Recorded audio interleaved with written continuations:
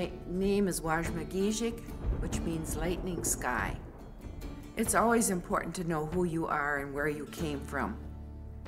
By learning about my history, that gives me a little part of my grandfather and what he was trying to teach us. I mean, we were poor, but we didn't know we were poor. We had that spirituality within us that was very, very rich. We have lost some of that caring and sharing.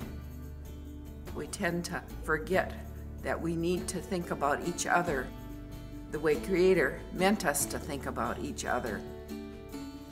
Much of what we have will be lost if it somehow is not preserved.